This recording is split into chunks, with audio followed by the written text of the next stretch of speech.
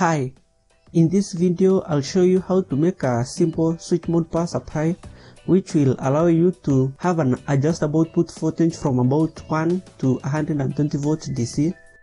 The power output is at least 250 watts, although it can easily get up to 350 watts with just minor modifications. The circuit is intended to be powered from a 12 volt source. The whole circuit is as shown. It's based on the TL494 PWM IC. It comes in a 16-pin dual line package, and all the pinouts and the various connections are as shown.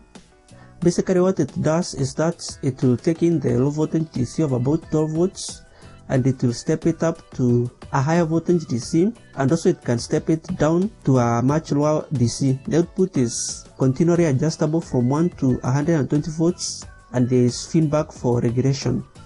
So pin 12 of the IC is VCC and it's connected to the input power supply through the diode D4. It's 1N4007. The capacitor C6 will filter and stabilize the voltage supply to the IC. I'll share with you all the parts list for the project. You'll need to connect pin 13 to pin 14. Pin 14 will generate 5 volts when the IC is powered, and the ground is pin 7 connected to ground as shown. To make the IC oscillate, you'll need a capacitor C1 and a resistor R1. These are the timing capacitor and resistors respectively. The value is 1 nanofarad and 5.1 kilo ohms for an output frequency of about 98 kHz. If you want 50 kHz, just increase R1 to 10 kilo ohms. A higher frequency will allow you to obtain more power from a smaller transformer. You can also use 50 kHz, but I will show you just the modifications that you make. When you connect pin 13 to pin 14, the output transistors will be set as a push-pull driver, which is what we want in this case. The AC has two internal amplifiers with input pins as 1 and 2 and 15 and 16 respectively. This can allow you to alter the output duty cycle or pass width and affect the final output voltage. Whenever the non-inverting input voltage is higher than the inverting input, the output duty cycle will be lowered and vice versa. There is also a dead time control pin 4, and this can also allow you to adjust the output pass width or completely disable the outputs. When the voltage inputs at the dead time pin 4 exceeds 3.3 volts, the outputs will be completely disabled. This will be for overcurrent protection. Connect pin 3 to pin 2 through the resistor R2 and capacitor C2 as shown for basic compensation. The first amplifier, I'll be using it for output voltage regulation, and the second one I've not used it, so I have disabled it by putting up the inverting input to a voltage above 0 volts and pulling down the non-inverting input pin 16 to ground. The feedback to pin 2 of the first amplifier is a voltage of about 0.9 to 1 volts and is set by the resistor divider network made up of R5 and R3 as shown. This will set a voltage of about 1 volt here and pin 2 as shown. And so any input voltage to pin 1 that exceeds 1 volt will alter the output pass width and allow the IC to accurately regulate the output voltage. The output transistors have the open collectors as pin 8 and 11, and in this case I have pulled them up to VCC, and I'll be using the open emitters E1 and E2, which are pin 9 and 10 as shown in an emitter forward circuit.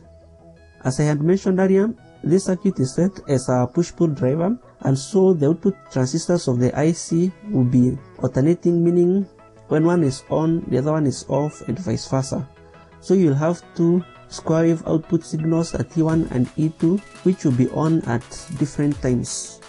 Let's assume in the first stage you have a high output at pin 9, or the first transistor you conduct, and you have a low output at pin 10, or the second transistor is disabled.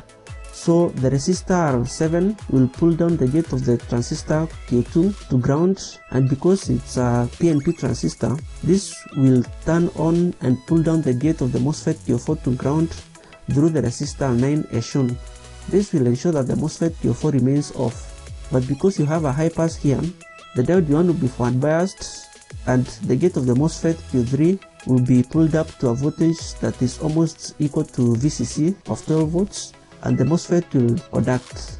The transistor Q1 will be off because it's PNP and there's a high voltage at its base.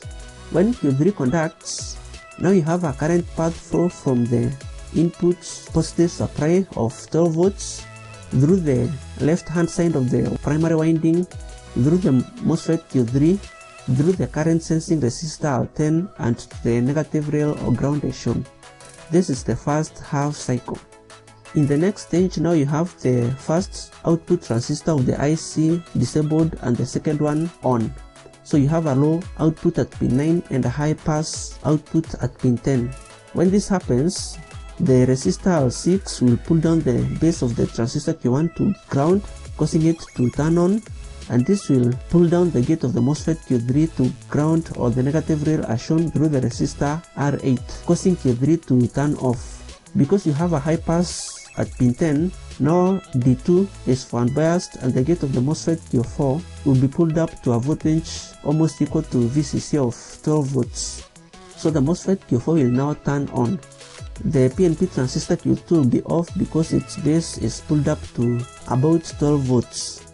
When Q4 now conducts, now you have a current path flow from the input positive supply through the right hand side of the primary winding as shown, through the MOSFET Q4, through the current sensing resistor R10 and to ground as shown. This is the second half cycle and this will complete one oscillation. Then the process will repeat 90,000 times per second. The MOSFETs, I have used the IRLZ46. These are high current per MOSFETs with a drain source voltage rating of 55 volts and a current handling capacity of 46 amperes, which is quite more than what we need. You can use any MOSFET that can safely handle more than 30 amperes. The IRLZ44 should also work well. The gate resistors R8 and R9 are 47 ohms and rated for at least 1 watt. For the diodes D2 and D1 are high frequency diodes. You can use the 1N914 or just any other diode which can handle high frequency and a current of at least 300 milliamps. So you have now an alternating current and voltage on the primary side of the transformer, and this will reduce voltage on the secondary side of the transformer. The turns ratio between the primary and the secondary is 2 turns on each half and 25 turns on each half of the secondary side. The transformer is a ferrite power transformer. I'll get to the specs in a moment. In the first case, if you have a positive on this line, the right hand side of the diode D3 will conduct, and this will allow current to flow through it, through the inductor L1, and charge the output capacitor C3 and power any load connected on the output side. On the second half cycle, this side now goes high and the left hand side of the diode D3 conducts and allows current to go through it, through the inductor L1 and to the output load and to charge the output capacitor C3. C3 will stabilize the output voltage. The inductor R1 is for limiting the initial rush current used to charge the bulk capacitor C3. C3 is an electrolytic capacitor rated for 220 microfarads and at least 200 volts. The higher the capacitance, the better.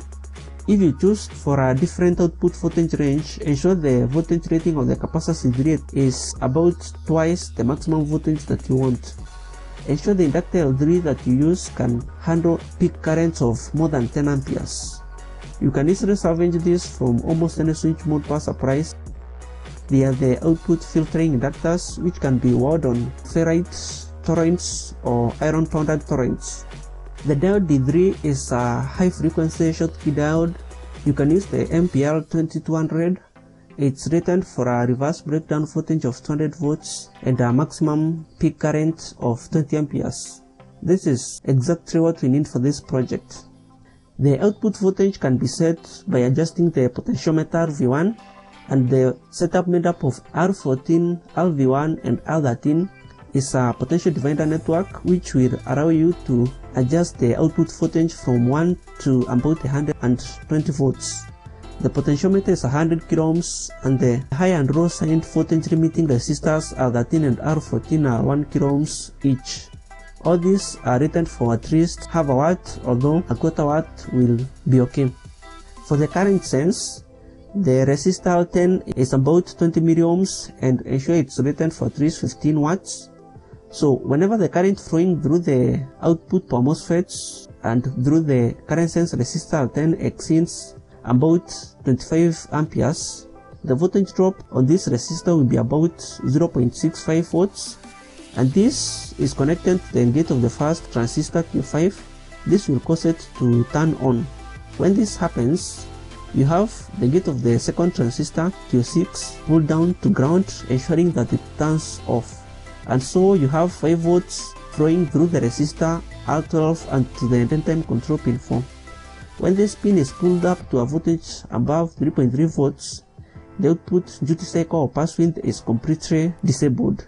This will ensure that the transistors do not switch, and so the current on the primary side of the transformer is cut off.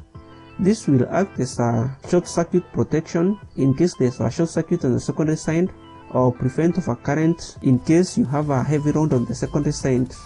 And the 5 volts here is from the 5 volts reference pin 14 of the IC as shown. For the transformer, this is a ferrite power transformer. These are usually the black cord transformers found in many switch mode power supplies. You can easily salvage one from an old ATX computer power supply or a spoiled switch mode power supply. For 250 watts, you should have no problems finding a suitable core.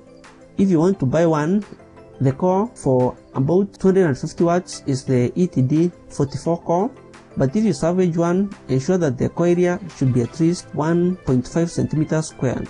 The bigger the better. With a bigger core, you can obtain power of up to 300 watts with just minor modifications of the current sensing resistor L10. For the primary winding, it's made up of 2 halves of 2 turns, and for a frequency of about 100 kHz, you'll need to use enameled or magnet copper wire of gauge 36, and ensure that you parallel at least 20 strands of those to safely handle more than 25 amperes on the primary side. On the secondary side, ensure that you parallel at least 5 strands of those. This will depend on the maximum current that you want on the secondary side. The secondary side is made up of 2 halves of 25 turns each. These are some of the specifications for the transformer, the inductor, the transistors you need, the IC is TL494, the resistors value and the resistor number, the capacitors. C3, C5 and C6 are electrolytic, the rest are ceramic film capacitors, and the various voltage ratings are shown, and the diodes.